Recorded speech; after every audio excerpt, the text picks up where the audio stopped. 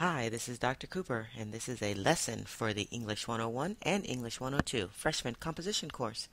Today's lesson is what are periodicals and how to search the databases to find them. Periodicals are any type of publication that is published in a series, or periodically, hence the name. Things like newspapers, magazines, journals, and newsletters are all periodicals, and the articles inside them are periodical articles. There are two types of periodicals. We have popular, and then we have professional. The popular ones are the ones that are more popular, like the newspapers, magazines, and newsletters that you might have delivered to your house on a weekly or monthly basis. Professional periodicals are the professional trade journals and scholarly journals. You are probably familiar with magazines like Time and Newsweek, as well as Vogue, Wired, Essence, and so on. These magazines are referred to as popular magazines. Popular magazines provide general information on topics of interest to a wide audience. The articles are typically written by journalists or writers who may or may not have any expertise in the article's topic. They also have some characteristics that make them easily identifiable in print or online. Articles in popular magazines rarely contain citations or footnotes to sources and undergo a limited editorial review. Popular magazines can be a good source for general information on current topics. Professional trade magazines and journals are aimed at specific professional audiences. The American Psychological Association Monitor, the New England Journal of Medicine, American Scholar, and Science are examples of professional journals. Articles in these publications are often written by practitioners or professionals who have at least some background in or experience with the topics. The articles tend to cover current issues of interest to the profession and may contain terminology familiar to the profession. Professional journals are usually published monthly, and they often include citations to source materials. Scholarly or scientific journals present primary accounts of original research or in-depth analysis of a topic. Scholarly journal articles are written by researchers, scholars, or practitioners who are considered experts in their field. The articles are aimed at other researchers or experts, so the language used is often highly technical and may be difficult for an outside or inexperienced researcher to understand. Scholarly journals are also referred to as peer-reviewed, blind peer-reviewed, or refereed journals due to the rigorous review process that articles go through before they are accepted and published by the journal. You can often tell an article is scholarly by the extensive bibliography, the credentials or affiliation of the author, and the inclusion of technical graphs, charts, and diagrams. How do you distinguish different types of journals? Well, as you can see in the chart on the slide, we have a criteria, and as you read down at the criteria where it says who is the intended audience, if the audience is the general public, then that's probably a popular newspaper or magazine. If the intended audience is a member of a trade or profession, then you're probably looking at a professional or trade journal. And then, of course, if the intended audience is researchers and experts, then you might have a scholarly journal. So just go ahead and read down the rest of the items on this slide, pause, and then determine how to distinguish different types of journals by that criteria. Now that we understand what periodicals are, let's talk about where we can find them, and that would be the databases. A database is a collection of information, usually electronically stored. Relevant information can be searched for and retrieved using appropriate terms, dates, and other criteria. For our purposes, consider databases as sources for the full text of articles in magazines, journals, newspapers, or reference materials, as well as images. The GCC library subscribes to these databases, and access is limited to students, faculty, and staff of the college. Databases provide easy access to a wide range of information, from lists of publications to information compiled and organized by the government. Because they are created as repositories of information, they typically provide numerous ways to search the information they contain. To learn more about searching databases, let's examine these questions. What are databases? What types of databases are there? What types of databases can I find on the web? how can I decide which database to use, and how can I search a database. Alright, let's start with what are databases. Databases are organized electronic records, entries on a particular item, such as a journal article, that you can search and display. Databases vary in the topic they cover and the information they provide. Some databases include publication information and brief descriptions of all articles published in a group of scholarly journals, or in a field such as microbiology or American history. Others provide access to the complete text of articles published in certain newspapers and magazines. Databases can be stored on CD-ROM, on the web, or on commercial websites that are accessible only if the library has a subscription. In some cases, you can access a database only from a computer workstation in your school library. In other cases, you can access them from your campus network or on the web. If you have any questions about how to access a database, you can always ask a reference librarian for help. What types of databases are available? The databases you're likely to find in a library or on the web usually contain information about both print and electronic publications. This information is found on records that are similar to those provided by a library's online catalog.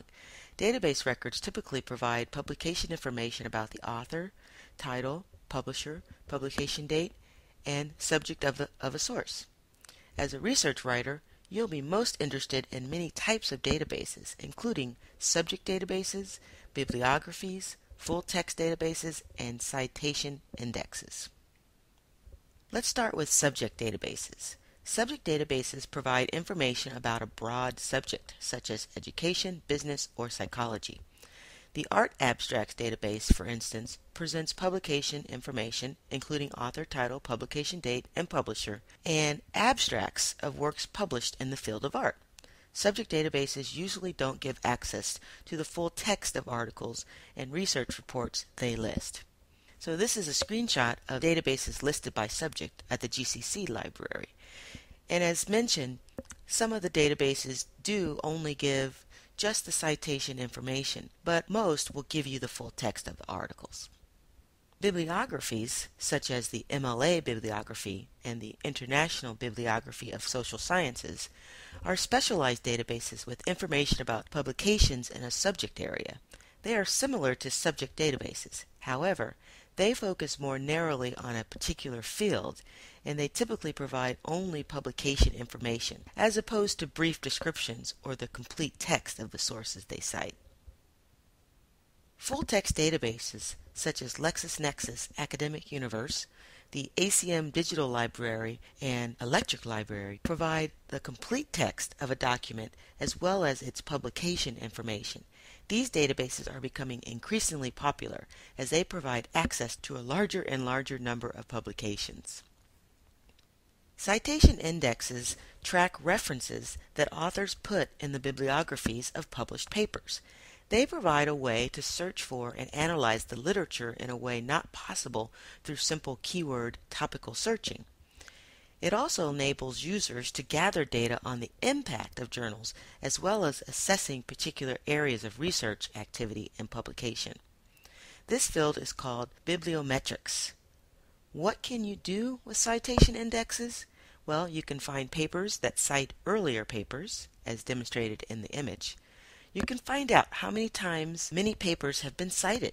You can also determine which are the best journals in your field, and you can verify old and obscure references. So what types of databases can you find on the web? You'll find a range of databases on the internet. Some of these, such as ERIC, www.eric.ed.gov, are freely available. Most databases on the internet, however, are available by subscription only. Most often, your library will pay a fee that allows its users, meaning the students, to access specific databases. Sometimes the licensing agreement will only allow computers in the library to access the database. In other cases, any computer connected to the campus network can have access, which is the case with our school library. Some of the most useful databases freely available on the internet include the ERIC database, as I mentioned, which contains abstracts and, in some cases, the full text of documents and articles in the field of education.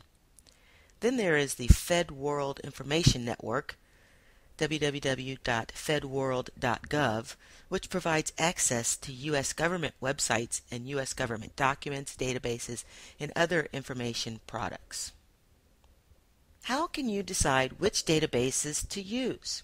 Well, databases usually focus on a particular area, such as popular magazines, academic journals in a particular field, or information reported during a U.S. government census. Before you consider using a database, ask yourself these questions. Is my subject covered in the database? Some databases cover a specific subject area in depth, while others are more broadly focused. Does the database cover the time period I'm interested in? Many databases, for example, cover only recent publications, often no earlier than 1980, and so may not help you if you're looking for anything older. And for whom is the database designed? If you're considering a particular database, ask yourself whether it covers articles written for an expert audience or a more general audience. Some databases focus on highly technical research and scholarship. Others lead to articles written for a non-specific audience. How can you search a database? Well, searching a database can be done in a variety of ways depending on the database you are using. Let's use the Academic Search Premier as an example. So for a basic search, you basically just type in your keywords in the search box and you hit search. For an advanced search using the same database, the Academic Search Premier, you can click on the Advanced Search button underneath the search box and you will see that it opens up different options. So on the diagram that you see, the circled orange boxes are added to show you that you can do Boolean searches and use Boolean phrases that we will learn in class to help narrow the search.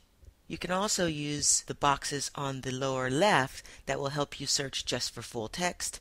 You can decide which time period you want to search within, and you can also decide the document type that you are looking for. And then on the right, you can see that you can limit your search to scholarly, peer-reviewed journal articles only, or you can type in a publication name, periodical name, and only search that periodical.